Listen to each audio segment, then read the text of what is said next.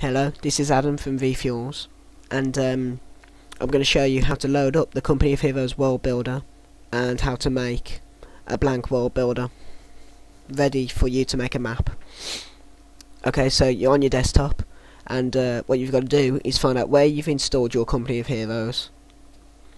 As default, it should install it to My Computer, Local Disk, Program Files, scroll down to THQ, and it should be there in THQ, and then Company of Heroes, and then you'll have all this, which is where Company of Heroes is installed, and any other mods you have for Company of Heroes. Scroll down, and you should find this icon here. It says Doc1 on it, and it's like a piece of paper. It's called Worldbuilder. Worldbuilder is installed once you've installed Company of Heroes, so everybody's got it unless you've deleted it. Double click on that and you'll load up Worldbuilder. If you don't know how to find it, I'll click on here, and this is the directory. Local disk C, or whichever you've installed it to. Program Files, THQ, Company of Heroes, and then Worldbuilder here. Yep. So double click on that and you'll load up Worldbuilder. Okay, so double click on that and you'll load up Worldbuilder. It should look something like this. It looks pretty grey, boring, and all the icons and shortcuts at the top are all blanked out.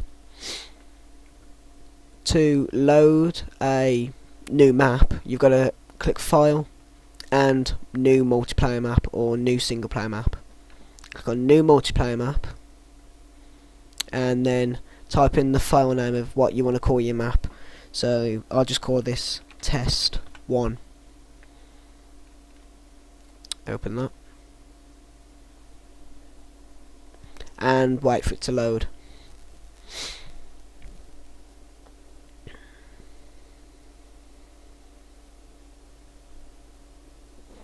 Okay, so then this box will come up and it says New Scenario on the top.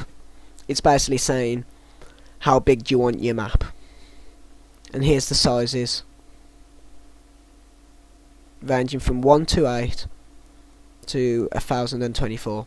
So I'll click on 320 by 416. That's width times length. So that's the width, that's the length. That's the terrain size.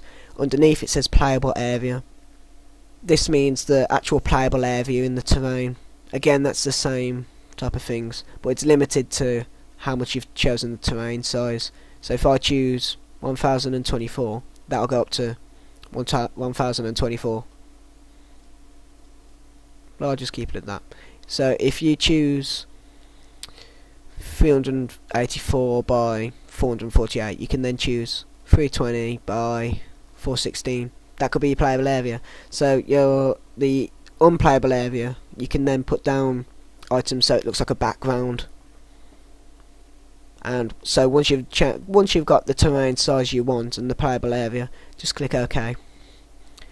Then you wait for it to load. It'll go blank. It'll go to a black screen, and then it will load up a blank Worldbuilder, the terrain size you've specified. There we go. Notice your terrain size is how you've told it to be, and also notice that at the top all the icons have now become clickable, bar a few. You're now in select mode, this mode here.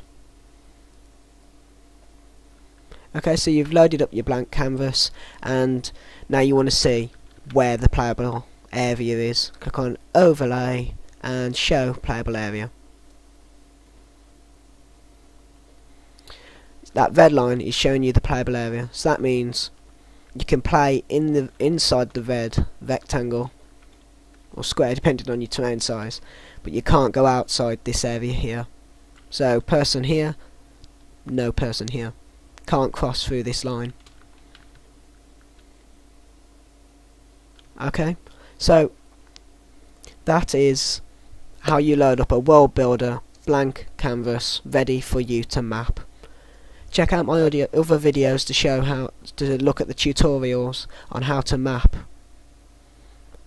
how to make, modify and make a successful map using the basic tutorials I've made. Okay, I hope that's answered your questions. If not, drop a comment and I'll answer it, and hopefully we can solve your problem. This is Adam from VFuel saying thank you for listening, goodbye and happy mapping.